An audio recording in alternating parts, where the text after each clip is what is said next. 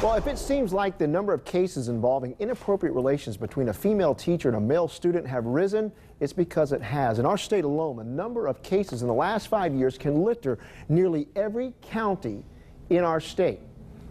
And a study in the Journal of Childhood Sexual Abuse shows 112 cases in the southeastern states from 2007 to 2011. Let's talk about it. Joining us this morning is our licensed therapist and Fox 6 News contributor, Dr. Misty Smith, and joining us by phone, Dr. Timothy Stone. He is the State Mental Health Director.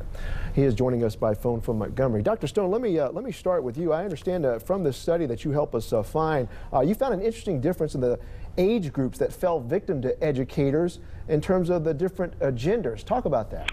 Yeah, Mike. Actually, in this study, it covered southeastern states, and there were a total of well over 400 arrests for sexual misconduct. 112 of those involved female teachers. The difference in the sexes was interesting in that females tended to abuse high school age students, whereas males tended to abuse elementary school children. And Dr. Smith, I spoke with several school systems yesterday. Many of them have different training, professional training for their young teachers when they first get started to avoid this kind of behavior. For some reason, it's not working, though. Why not? Well, you have to look at the personalities of teachers, and a lot of teachers are young. They are in their early 20s, and you know, the new adolescent age doesn't stop until 25, so many of them just feel like they are young. And you look at a 15 to 18-year-old male, and they kind of forget that they are older. They forget that they're the professional, and they start idealizing on certain aspects of the students. So they really, the boundaries that are supposed to be there, they're crossing them, right? Dr. Stone, how much of a role do you think social media plays here as well?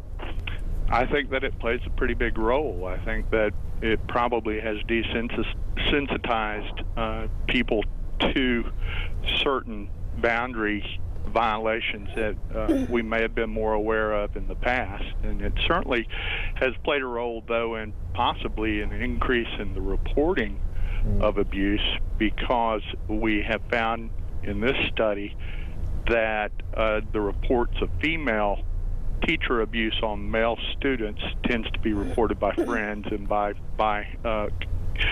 friends and cohorts of the students rather than by the student themselves. Dr. Smith, so what can parents do? Well, parents need to be aware of many different things that teachers are doing that might imply that they are grooming a student.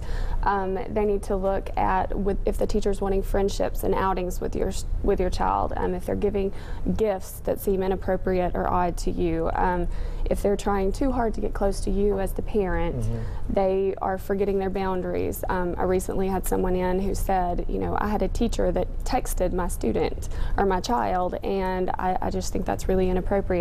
Make sure that they're not complimenting them too much, you know, complimenting them on that specific shirt or that specific pair of pants.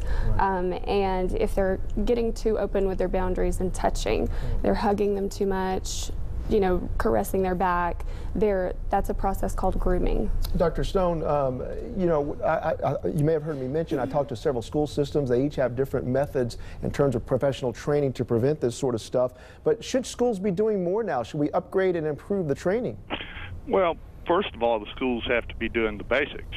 They need to make sure that they have policies and procedures in place to define and to recognize sexual misconduct, and that they're following those policies and procedures. But then there has to be reporting, and there has to be ongoing training. It's not something that you just do once. People have to be kept up to date, and they have to continue to be aware of these issues and what to recognize and how to deal with the problem.